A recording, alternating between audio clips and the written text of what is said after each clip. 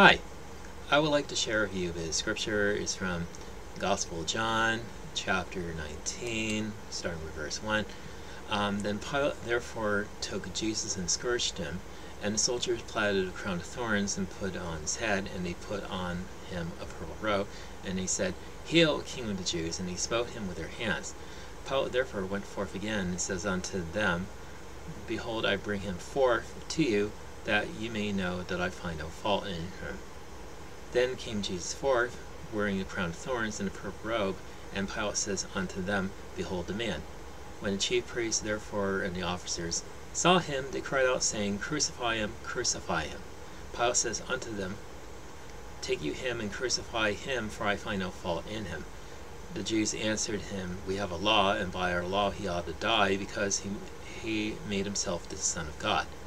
When Pilate therefore heard that saying, he was the more afraid, and went again into the judgment hall, and says unto Jesus, Whence are you?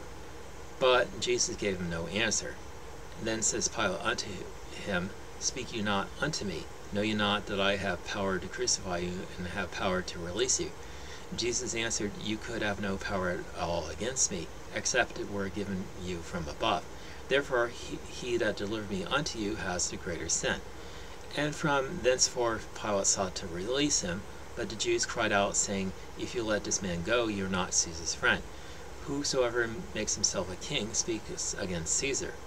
When Pilate therefore heard that saying, he brought Jesus forth and sat down in the judgment seat in a place that is called the Pavement, but in the Hebrew, Gabbatha. And it was the preparation of the Passover, and about the 6th hour he says unto the Jews, Behold your king. But they cried out, away with him, crucify him. Pilate says unto them, Shall I crucify your king? The chief priests answered, We have no king but Caesar. Then delivered he him therefore unto them to be crucified, and they took Jesus and led him away.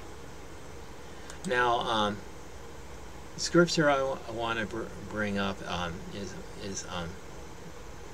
pointing where Pilate asked the Jews if they want him to crucify their king, and he was saying that in a mocking way, and the Jewish leaders were saying, We have no king but Caesar. I mean, the Jewish leaders and Jews in that crowd were, well, they were basically living out what Jesus said in the Sermon on the Mount, saying that no man can serve two masters, for either hate the one and love the other, or he will be devoted to the one and despise the other. And it is basically clear to see from those verses that I've read that the Jews were appealing more to Caesar than to God, and it's like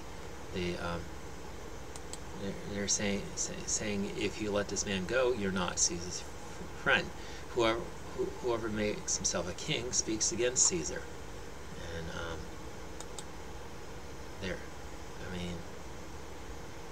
the Jews of that culture and time, they're under the rule of Caesar, because Caesar's the Roman Empire ruled over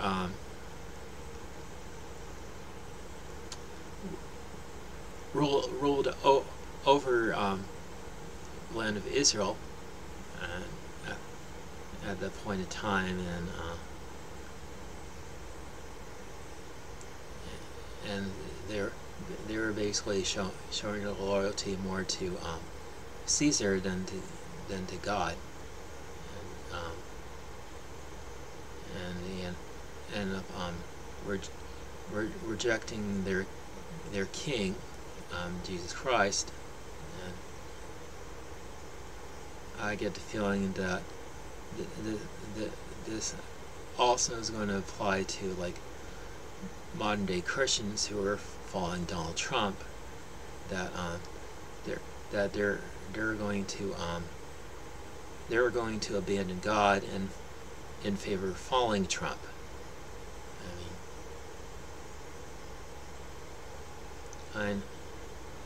I know some Christians are going to reject that, saying we're not worshiping Donald Trump.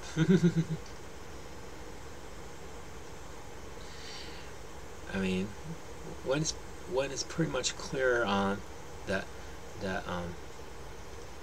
MAGA crowd does worship Donald Trump. They call him the anointed of God, which is basically they're calling him a Christ, and just like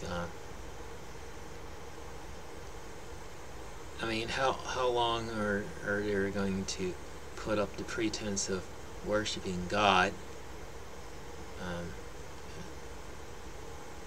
mean, if you read Old Testament and Second Kings, there were group of people that came from other countries whom King of Syria transported into the land of the northern kingdom of Israel, when the Jews of that kingdom were taken away into Assyria, and said that at first they did not fear God, so therefore God sent lions and destroying them.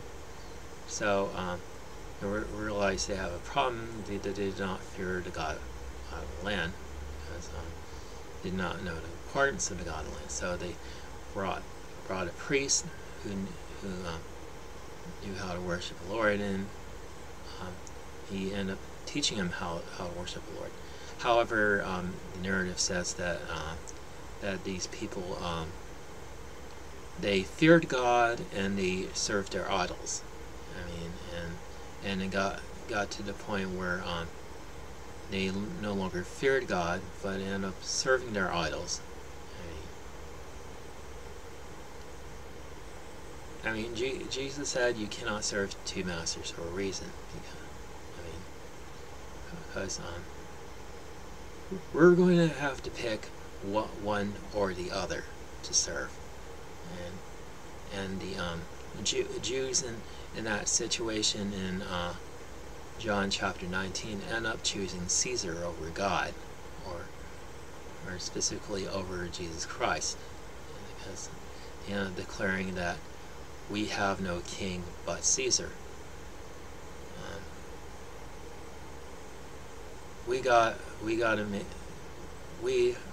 make sure we're declaring Jesus Christ as king, and we'll be willing to follow him despite what others will do to us, including the MAGA crowd, who's like out for blood against any who don't follow their Messiah, Donald Trump. And just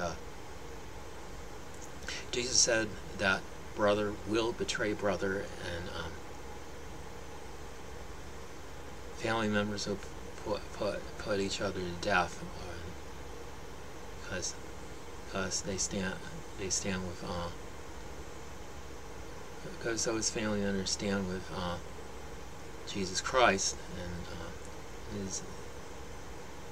and Jesus said, "You'll be hated for my name's sake, but he who endures to the end shall be saved." I mean, so we got to be the ones that are like the Church of Pergamos, who stand strong in faith and do not deny the name of the Lord Jesus Christ, even in the days where there'll be martyrs in America who will be executed for their faith. I mean, anyway, that's just what I wanted to share with you today. So, have a good day, and may God bless you.